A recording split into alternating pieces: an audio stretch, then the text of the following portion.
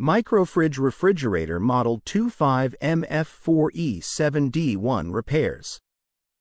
MicroFridge 20-inch freestanding compact refrigerator with 2.5 cubic feet capacity, 2 wire shelves, right hinge with reversible doors, automatic defrost Energy Star certified, safe plug, adjust. Repairs. MicroFridge manufactures appliances that homeowners have come to trust. Even a trustworthy appliance requires occasional maintenance or repair, however. If you're in need of MicroFridge appliance repair from experienced professionals, your local appliance helper can help. Puddling water. Start by identifying the source of your refrigerator leak. The most common troublemaker, and the first place to check, would be the water supply to the refrigerator's ice maker and/or water dispenser. Look for the water supply shut-off valve, either in the basement or under the sink closest to the refrigerator. Once the water has been shut off, replace any cracked, worn, or brittle tubing according to the instructions that come with the part. Alternatively, you may need to replace the water inlet valve, which is a solenoid-operated device that connects your household water supply line to your refrigerator. Excessive noise. Most modern frost-free refrigerators operate with a fan-cooled condenser coil, which is located near the compressor, at the bottom rear of the fridge. To investigate whether or not that fan is functioning properly, first disconnect all power to the fridge and remove the rear access panel. Look for any obstructions or debris that could be preventing the fan from moving freely. If any fan blades are damaged, or if the motor shows visible wear, these components will need to be replaced. Also, check the rubber mounting grommets for signs of wear and replace if necessary. Frequent cycling. Frequent cycling often indicates dirty condenser coils and dirty fan blades. Especially if you share a house with animals, dust, debris, and fur can accumulate along the condenser fan blades and on the coils.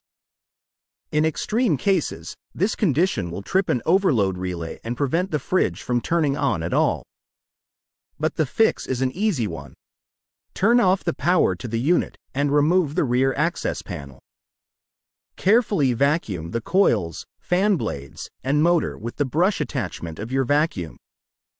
To help prevent future dust buildup, cut a section of lightweight filter material or, in a pinch, stretch a piece of old pantyhose and fit it inside the vent panel beneath the door to trap debris. Excess moisture inside the fridge. Many fridges have a drain tube that routes excess moisture to a drain pan underneath the fridge. There, the evaporator fan then blows over it to disperse the moisture. If the drain tube becomes blocked by food spills or other debris, that moisture could end up inside your fridge rather than where it's supposed to go. Turn off the power to the refrigerator and look for the drain plug, which should be located near the back or bottom of the main fridge compartment. Next, use a turkey baster to force a 50-50 solution of bleach and warm water or, if you prefer, white vinegar and warm water into the drain tube.